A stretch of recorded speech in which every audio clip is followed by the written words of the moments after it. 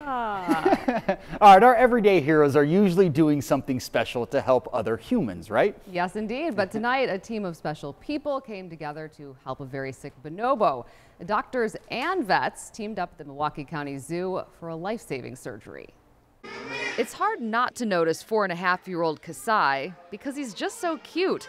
But keepers at the Milwaukee County Zoo recently picked up on something else. Our bonobo keepers noticed that Qasai was spending a lot more time on his mom. He was pulling at the side of his mouth and tapping the side of his face, and he even had a little bit of a head tilt. Those are abscesses in his cerebellum. Senior staff veterinarian Pamela Govette and Patricia Kahn, curator of primates and small mammals, are two members of the team that eventually diagnosed Qasai with lesions on his brain and a potentially deadly abscess. I'm told I have a good head for seeing this, so it's like way back here and underneath. Dr. Wade Mueller is a professor of neurosurgery at the Medical College of Wisconsin and a surgeon at Froedtert.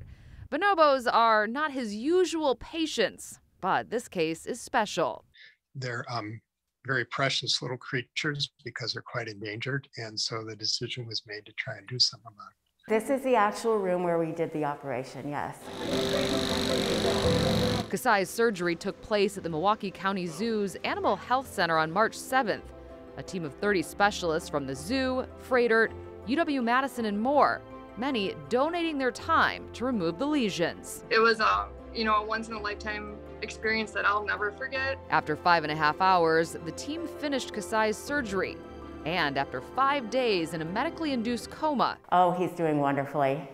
He is just doing so wonderfully. Kahn helped provide Qasai with around-the-clock care. He's a very precocious young little male, so, he'd start giving a little attitude or a little, be very playful again. So that was a good sign that he was recovering. Recovering, thanks to some very helpful humans. This is the first case that I'm aware of in which we have diagnosed it early.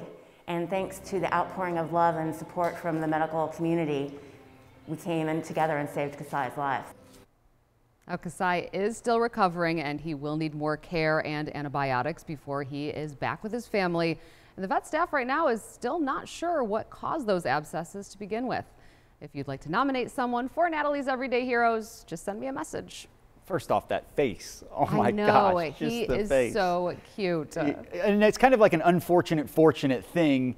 Fortunate he's alive. Unfortunately, he does have a long road, right? Well, and fortunate that they were able to detect these before it got much worse. But yeah, they were saying that this is something that will take months, not weeks, to heal up. But eventually he will be back with his family and the 19 bonobos they have at the zoo. Oh man, that face, can't get over it. So cute. Nicely done, Natalie.